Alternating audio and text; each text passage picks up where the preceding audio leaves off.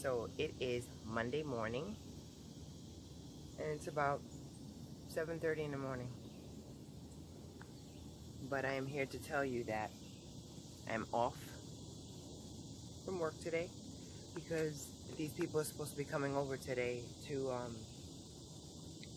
cut down that tree, and I need to be here to supervise as well as pay them.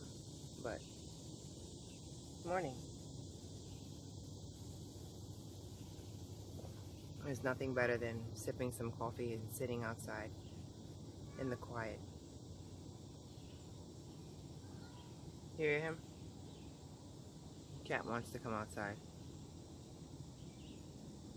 So this is the tree that I was telling you guys about. So this is what's coming down. And the only reason why it's coming down, and it's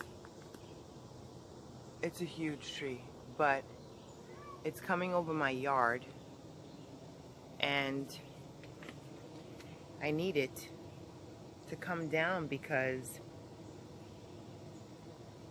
it's not allowing the grass in that area to grow, and I want to start growing some herbs and stuff closer to the house, like closer to that area. I'll move that bench over,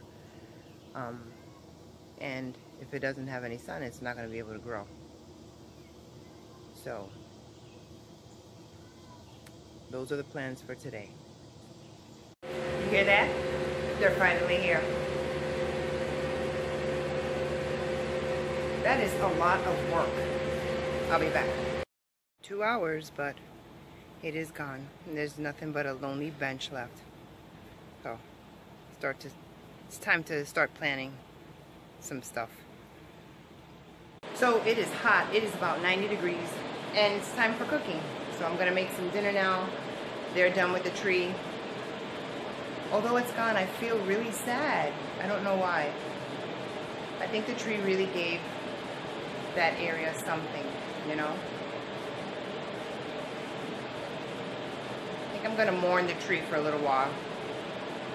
But it had to go. It was just too much. It was dropping these things that would stain the patio, some kind of seeds it was dropping, and it was just, no grass would grow in that area because of the shade. So there was no grass in that whole area, and that looked crazy because it looked uneven. It really had to go. But I feel really bad now. Oh well. I'm on the tree for a little while, and I think I'll get over it. Anyway, you guys, it's time for dinner. I see you guys in the next one. Be safe, and I talk to you soon.